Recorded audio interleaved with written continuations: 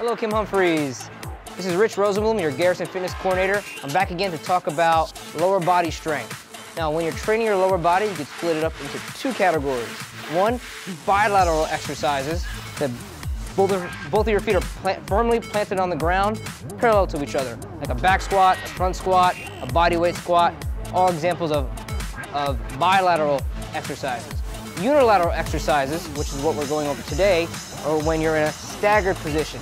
Now, staggered position exercises are great for helping improving the strength from your dominant leg and your less dominant leg, and they're also more sport specific.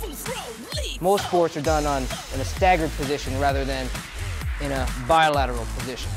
So I'm joined today by Sergeant Greg Blackman. He's going to demonstrate a progression for unilateral strength training exercises. The first movement is a prisoner split squat. And in this position, Greg's going to be nice and tall. His back heel is up in the air, front foot is planted, a nice wide stance.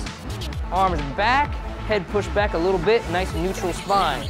In this position, he's going to stay in alignment, one line from the back of his head to his tailbone. He's going to drop down, tap the ground, and fire it back up. You notice he doesn't lean forward, he stays nice and tall the entire time. Let's see it again. And one more time, stay nice and tall. All right, excellent job. The next progression, phase 2, is to do this movement with weight. So we call this a goblet split squat.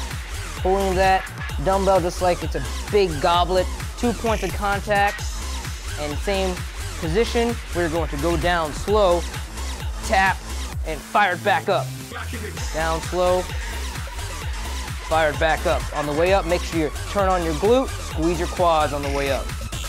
Down slow one more time, and fire it back up.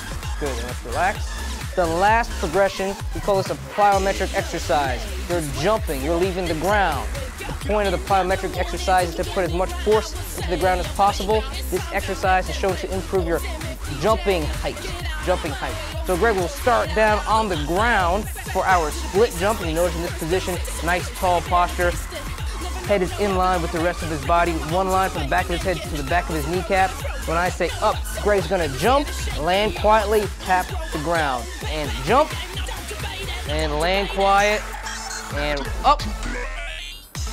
And down quiet. Now let's do two in quick succession. Jump, land, go, one, there you go.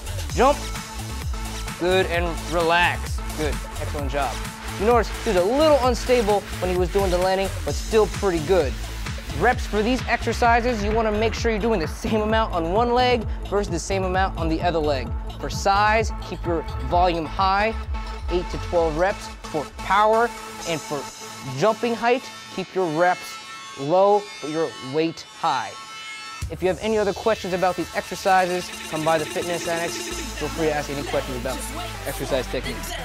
In the morning to get me right, I would say, it's time to make that play with those MFDJ.